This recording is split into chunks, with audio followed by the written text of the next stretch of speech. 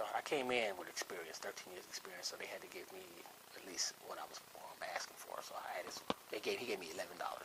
That was the starting cook's. That was the starting cook salary at that time. The restaurant just opened at that time too. And have you had a significant raise since then? No, because my raises didn't come like everybody else's. That's why I was saying it wasn't fair in the beginning. I watched people come in and make the money I'm making maybe 2 years after they were in. And it took you 10 years. It took me 10 years. I can be honest about it. I can say that. Every check's up to prove that. I saw people come in. If you like them, you give them money. They making all this money, and I'm still sitting back busting my butt like, wow, what's taking so long? And I'm asking about all I get is excuses. But I know for sure my coworkers getting way more than she's doing less than what I'm doing. So, but I still stuck around. All the people that left, all the good folks we had there, like 5 years. A lot of folks that been there like 6 or 7 years, they just walked off now because they just couldn't take it anymore. And then it makes it so bad, and other places open up and give them more. They'll go to another place and say, they gave me 25 cents more, $1 more than what he's been asking. And they do a real good job. Like, whew. So you can see it's some greed somewhere. Somebody's getting their pocket fat, and somebody's, all you keep hearing is excuses. The boss. That's the only person you can go to about the money. $7.25 an hour. Yeah, you're gonna bring that income home with the money she's making, but living on your own at $7.25 an hour, in reality, to this time today, you can't live. It's impossible. With the prices, everything going up. Like I say, the water. You start with that. It's supposed to be free. The food. Like I say, the bread, the milk, the eggs. If you look at the prices of these things over the years, they're constantly increasing. They're supposed to be decreasing, but they're not. They're increasing. So you're looking at corn, you're looking at wheat. All these prices are increasing. If you look at the stock, you can notice they're constantly increasing in these areas. If you invest, you probably can get paid.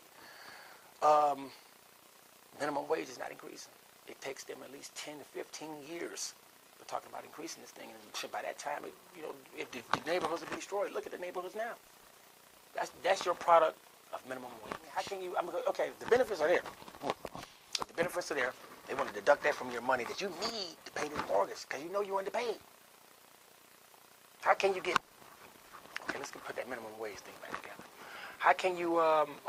You got to pay that first check has to go toward the mortgage or the rent or whatever you might have that's gonna take the bulk of the money.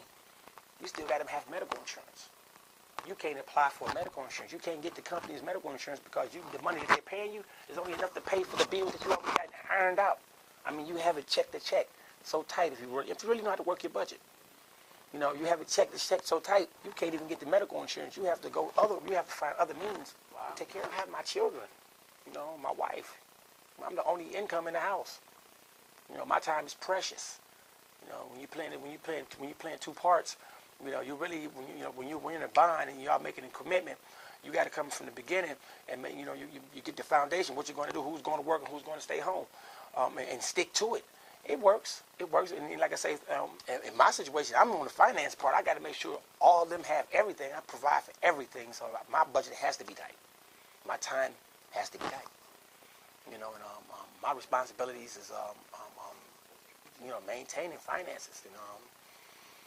It's hard, man. Like I say, I have to really juggle my. Things happen.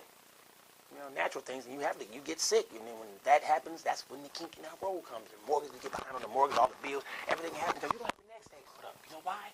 Because you've been living check to check off of minimum wage. That's why like I said, I could never see $7.25 living for nobody on the planet.